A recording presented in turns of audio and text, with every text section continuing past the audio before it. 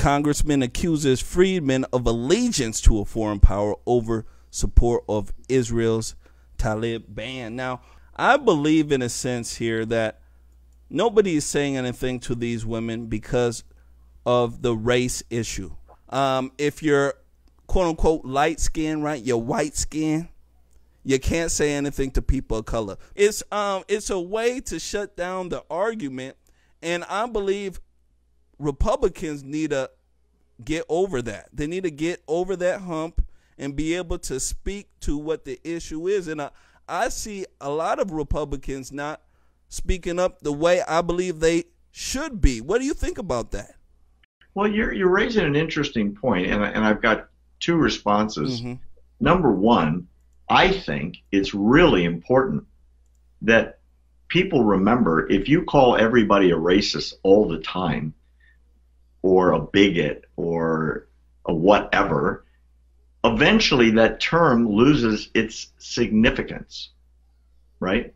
So this white privilege movement that, you know, all these white people that are famous in Hollywood are coming out and saying, I'm humiliated because I'm white. I'm so sorry because I'm white.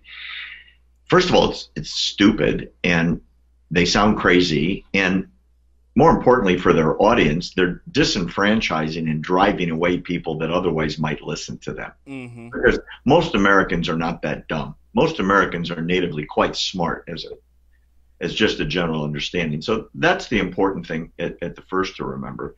And the second thing that ought to really be happening is just to talk about the facts.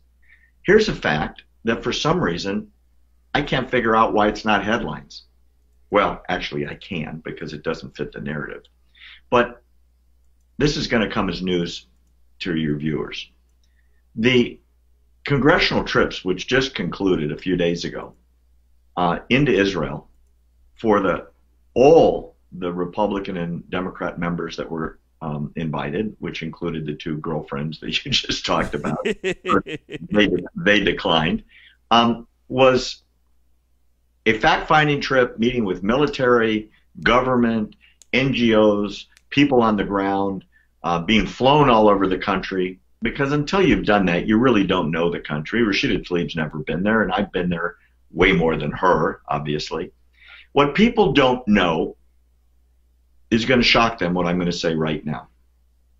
The ladies, I use that term in quotes, that were just about to visit Israel and didn't go, had their entire trip and the itinerary and the payment set up by a terror organization. That terror organization that still exists is called MIFTA.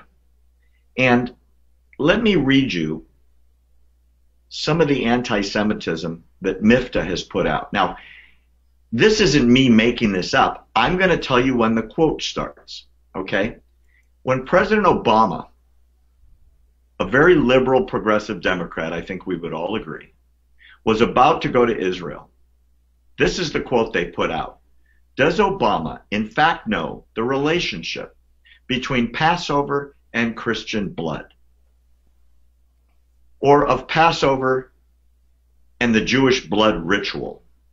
Much of the chatter and gossip about historical Jewish blood rituals in Europe are real and not fake as they claim. The Jews used the blood of Christians in the Passover Seder. What? Okay, it gets worse. Several years later, in 2013, a MIFTA staffer posted this article on their site, on the official MIFTA website, criticizing Barack Obama for having a Passover Seder in the White House. Now, for Christians, they know that the Passover Seder was the Last Supper of Jesus, and Jews are still celebrating Passover 3,000 years after they escaped slavery in Egypt. It's maybe one of the longest celebrated holidays on planet Earth. This article says that Obama should be criticized because Jews kill non-Jewish children and drain their blood during Passover. I know it sounds like a Dracula movie or some really bad plot that doesn't even make the theaters, you know, the kind that goes right to rental on your Oh yeah. for $1.99. This is what these people said. Jermain, they were the sponsors of Rashida Tlaib's trip. That's what they publish. They are so insane that most people just think it's crazy. In other words, they accuse President Obama of supporting it and the Israelis of supporting it. And they are bringing Rashida Tlaib to Israel. Can you imagine how balanced that trip would have been? Can you imagine the amount of propaganda they would have poured on her? So these are the things that need to be talked about.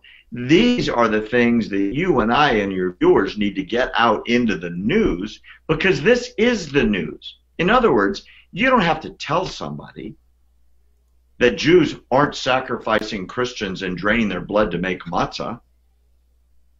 Just report the facts and let the viewers decide, and that's what's missing in the narrative. You don't have to call Tlaib insane. Just read the news, and the news speaks for itself, and your viewers will make their own decisions. But unfortunately, the news media doesn't even print the story that I just told you. So I encourage your viewers to go Google Miftah, M-I-F-T-A-H, and read about the horrible, horrible things they say and how they support Rashida Tlaib.